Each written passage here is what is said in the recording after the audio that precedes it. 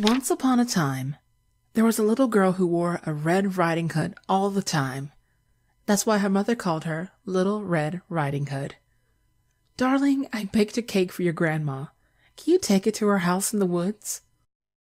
And remember to stay on the path.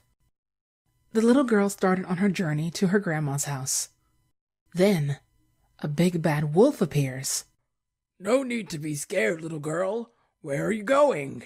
I'm taking this freshly baked cake to my grandma, who is ill. Why don't you pick some flowers for her? That's a good idea. Well, I've got to go. Hope your grandma gets well soon. Have fun! Little Red Riding Hood got lost in the forest when a hunter appeared. What's wrong, little girl? Asked the hunter. I'm lost. And where are you going? I was going to my grandma's house to take this cake to her. You must be Gertrude's granddaughter. How'd you end up here? I met a wolf who suggested I pick some flowers. I see. Well, the roads have changed a little bit since last weekend. King's orders, you know. Follow this path and you'll be back on track. Little Red Riding Hood waved his hand and said thank you. When arriving at Grandma's house, she knocked on the door. Who is it? It's me, Little Red Riding Hood. Come in, my dear. The sound of the voice sounded a little different, but she remembered that Grandma was ill. Come closer, my dear, so I can give you a hug. What a deep voice you have.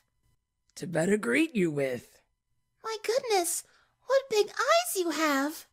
To better see you with. And what big hands you have. To better hug you with. What a big mouth you have. To better eat you with. When he suddenly realizes that Little Red Riding Hood wasn't quite so helpless. Freeze right there, furry boy. Ouch. So it turns out that Little Red Riding Hood was an undercover detective, and they finally caught this big bad wolf.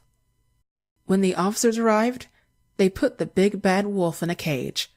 The officer said, Good work. We've been after this bad wolf for quite some time. My pleasure.